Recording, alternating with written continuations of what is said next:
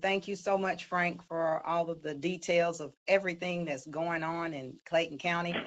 Greetings again, all of you Clayton County residents, leadership, elected officials, and major stakeholders. I'm Tracy Roberson, and I am very, very excited to have this opportunity to share with you this Saturday afternoon. And I definitely thank you for taking the time to come with us today to review the plans for improving, extending, and building out the complete transit network, which will serve the citizens of Clayton for years to come. So, just a little bit of background. MARTA has been diligently designing new recommended transit investments in Clayton County. And this presentation you will see today will focus on the proposed recommendations from the Clayton County Transit System Plan. These proposed transit investments have the potential to serve and benefit more than 260,000 residents and major employment centers of Clayton County, as well as others in neighboring Fulton, DeKalb, Fayette, and Henry County. So in this presentation, I will explain the purpose of the Clayton Transit System Plan, discuss the previous community engagement efforts which helped MARTA to frame these recommendations. We'll also compare MARTA's what we call pre-COVID MARTA service with the proposed recommendations, and then we'll give you all an idea of what are the next steps to complete this process. So let's go ahead and get started by just having an opportunity to just talk about what is a transit system plan. So this transit system plan actually involves exploring various transit improvements and providing solutions to improve Clayton County's transportation, mobility, accessibility, and connectivity to the Atlanta region, while also providing greater access to jobs, providing congestion relief, environmental benefits, and bolstering economic development within the county. The Clayton Transit System Plan is designed to create a 30-year vision for transit improvements which address the future needs of the county. This plan creates a list of prioritized transportation projects and identifies those which fall in what we consider a short range, and then those that fall mid to long range. And it also offers a redesigned and improved bus network, which will complement the two high capacity corridors, one serving the eastern side of the county and one serving the western side of the county. And we do also have some new elements that we are introducing. In particular, this plan features the addition of mobility hubs to the transit network, along with the addition of high capacity service. And when we talk about high capacity service, we are referring to several elements. We're talking about arterial rapid transit, which is denoted as ART, bus rapid transit, which we call BRT, and commuter rail, which is coined CRT. So let's go ahead and take a look at some of these new elements in a little bit more detail. Next slide.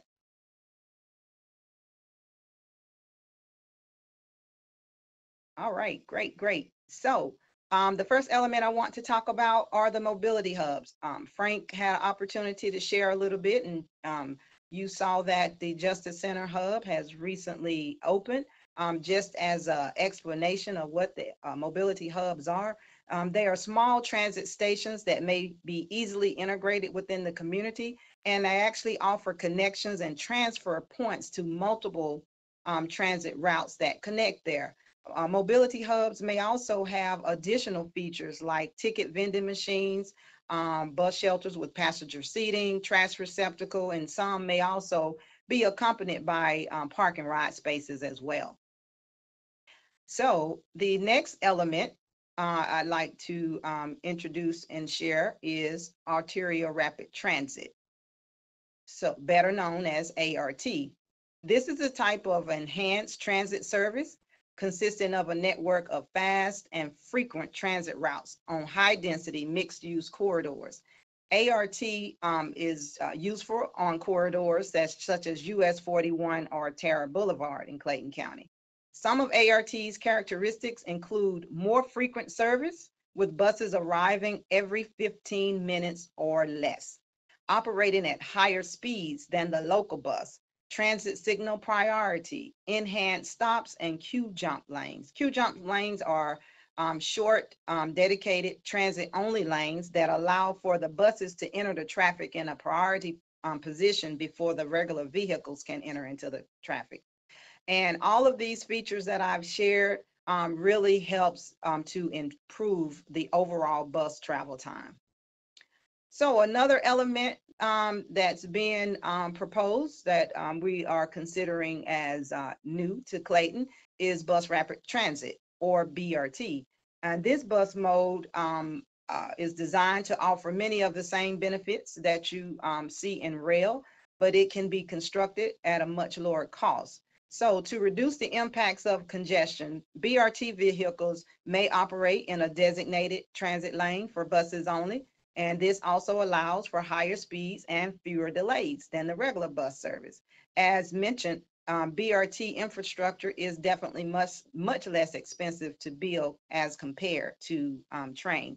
So another feature is that BRT vehicles are often articulated, and this allows for a greater capacity. We know that we have high ridership in the Clayton area, and with the BRT and the articulated buses, we can move people, a greater number of people at a faster rate. And also, these buses are usually more stylized than the regular local buses. They usually will have their own special vehicle branding. So like ART, the BRT frequency is also typically 15 minutes or less. And the distances between the stations are typically greater than the local bus service. That's another feature that allows the buses to move much more rapidly through the corridor because you don't have as many bus stops. And overall, the bus rapid transit is fast and frequent, and it definitely provides a very, very much rail-like user experience for the customers.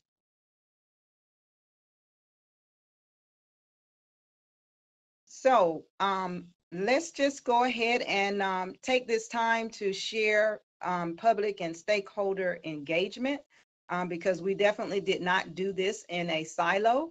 We began the Clayton Transit System Plan back in 2018 and have used a number of methods to engage stakeholders and the public in the creation of the plan. Input was received from citizens during open houses and public meetings. MARTA received input from advisory committees such as the Clayton Citizens Advisory Group. We got input from the stakeholder and technical advisory committees, as well as organizations such as the Chamber of Commerce, Organized Clayton, Clayton State University, and many, many, many more. Additionally, MARTA has been briefing the Clayton County Board of Commissioners on a consistent and ongoing basis. So we have received input from a broad base of stakeholders to create and design the recommendations. I do want to say that MARTA and Clayton stakeholders, including representatives from each and every jurisdictions, we work together hand in hand during multiple workshops in 2018 and 2019, and we use these hands-on workshops to get real data, to get a real clear understanding of the needs for the transit riders in Clayton. And all of this input has led us to the recommendations that you will see here today. So let's take a moment to compare what we're calling the existing MARTA service to the proposed transit system recommendations. So we are calling what you see here on the map, the pre-COVID program bus network, which consists of 9 routes. Again, we're calling this pre-COVID because, as you are aware, several reductions have been placed that Frank spoke about earlier. So once MARTA returns to full service, there will be 9 routes. So also, you will see here that routes 197 and route 198 are shown with an asterisk because these 2 were slated to be implemented in August, but due to COVID, they have been delayed. But immediately following COVID, we will have routes 197 and 198, which will bring us to the full pre-COVID network of 9 bus routes. So that is what we have, what we're calling what we have today. Now let's move on and let's look at what is being proposed. So let's talk about phase 1 of the proposed recommendations. So for phase 1, we are looking at 2 ART routes. 2 ART routes have been created to offer greater mobility to Clayton County. The first ART route will connect the College Park MARTA station to the South Lake Mall area via the city of Riverdale. And the next ART route will offer enhanced transit service from East Point MARTA station to the Clayton Justice Center. And that is mostly along US 41 or Terra Boulevard. So the next thing we'll take a look at are the 9 completely redesigned local bus routes. So the redesigned bus routes will continue to serve Clayton County, but will offer greater frequency than the current local bus. Now, I'm going to ask Jennifer Hibbert. She is with the MARTA consultant team. Jennifer, if you could take a moment here and just share some of the operating characteristics for the 9 redesigned routes before we move on, please. Sure. Thank you, Tracy, very much. Can you guys hear me okay? Yes, hear you loud and clear. Okay. Okay, perfect. Just wanted to make sure. So I'd like to detail, as Tracy said, I'd like to detail some of the local bus service that's being proposed. The local bus routes have been, as she noted, redesigned to complement the high-capacity transit projects as well as offer more frequent service. And Route 191, I'll start with it. Route 191 would operate from a mobility hub that Tracy mentioned earlier. That's one of the new elements. It will offer service from a mobility hub located in Forest Park to the Clayton County Justice Center Mobility Hub along State Route 85, Flint River Road, and US 1941 or Terra Boulevard. Let me bring in Route 192. Would operate between the Forest Park Mobility Hub, the Justice Center Mobility Hub, and Lovejoy along US 1941 Terra Boulevard, and will offer circulator service through the city of Lovejoy. Route 193 would operate transit service from the Forest Park Mobility Hub to the Justice Center Mobility Hub located along Forest Parkway and State Route 54 or Jonesboro Road. Route 194 would operate from the Forest Park Mobility Hub to the Justice Center Mobility Center, running north along US 1941 Terra Boulevard for a short distance to Charles W. Grant and then into the International Terminal at Hartsfield-Jackson International Airport. The route would then serve the eastern side of the county, stop at a mobility hub that's proposed for the South Lake Mall area before finally ending at the Justice Center Mobility Hub. Route 195 is an east-west route serving the northern section of Clayton County, passing through the Forest Park Mobility Hub on the way to the College Park Mobility Hub. Route 196 would operate service from the College Park MARTA station to a new mobility hub in Riverdale via US 29 or Roosevelt Highway, Old National, and then Riverdale Road. Route 197 is also primarily an east-west route from the mobility hub in Riverdale to the Stockbridge area, traversing through the central section of Clayton County. Route 198 would operate service from a mobility hub in Riverdale to the South Lake Mall mobility hub via State Route 138 and 54. And finally, Route 199 would act as a circulator loop from the South Lake mobility hub to a park and ride lot that's located in the Stockbridge area on the eastern side of the county. Tracy, I'm going to turn it back over to you to talk a little bit more about these mobility hubs that people have heard me mentioning a lot. Awesome. Thank you so much for the details on how the routes are going to be redesigned. So again, in this first phase, we do have 4 new transit facilities. This includes 3 mobility hubs, 1 in Forest Park, the South Lake Mall area, and 1 at Clayton Justice Center. And we also have a park and ride lot in Lovejoy. The South Lake Mall and Clayton Justice Center mobility hubs will offer additional parking for transit patrons. Additionally, a new park and ride lot in Lovejoy will also allow transit users from the southern section of the county, along with people who are traveling from outside of the county, to quickly access the redesigned transit system in Clayton County. So that concludes phase one. Now we're going to take a look at what we have coming as part of the phase two. So during phase two, the College Park, the South Lake Mall ART route will be upgraded and converted to bus rapid transit service. This will be done with the addition of transit only lanes along portions of the high capacity transit route to allow more reliable service and permit travelers to see more travel savings time. And then we will also introduce a new ART route, which will be implemented from Riverdale to the Clayton Justice Center along State Route 138 and US 41. Now, we will also during this phase have additional transit facilities to be added. There will be a mobility hub with parking in Riverdale and a park and ride lot in the Stockbridge area located adjacent to I-75, and we are calling this location Clayton East. Jennifer, would you like to share a little bit more about the hubs overall? Sure. So each of the mobility hubs you'll see has been placed strategically throughout the county to offer greater operational efficiencies and also expand the transit spatial coverage in Clayton County. At least 2 of the routes will circulate through each of the mobility hubs, but most of the hubs will have 4 routes circulating through them, and some have even up to 6 routes passing through them. That has allowed us to shorten the routes, having them terminate at the mobility hubs. So you can tell that these mobility hubs will be an important part in the future of the redesigned transit system in Clayton County. Awesome. Thank you so much for that. So that concludes phase two. So now let's look at the full suite, including phase one and phase two.